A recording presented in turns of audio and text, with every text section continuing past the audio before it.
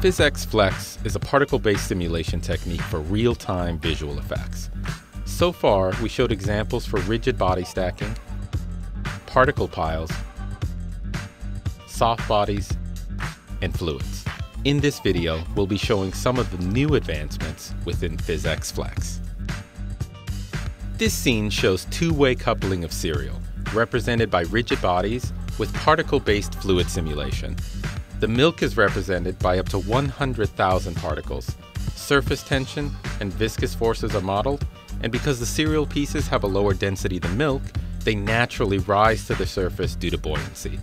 The milk surface is rendered in real time using ellipsoid splatting and a subsurface scattering approximation.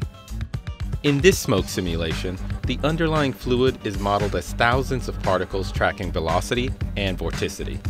Using particles provides a sparse representation of the airflow and allows smoke to interact with the other particle-based objects.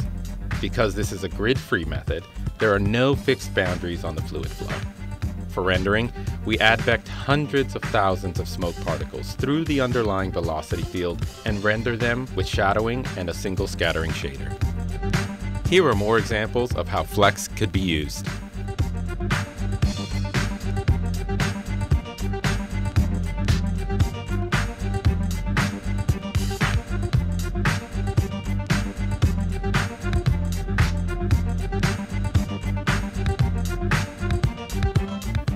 The standalone PhysX Flex library is available for early adopters.